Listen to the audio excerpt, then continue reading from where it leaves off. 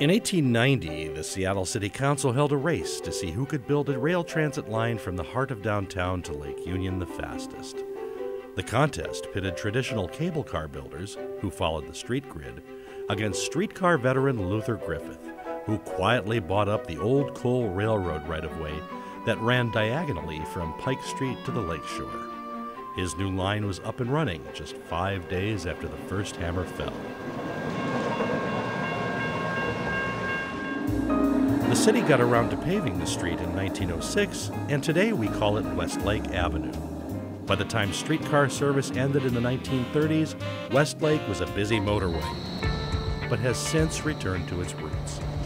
These days, the South Lake Union streetcar travels the same path laid out a century ago. For more information on Seattle's past, visit HistoryLink.org, the online encyclopedia of Washington history.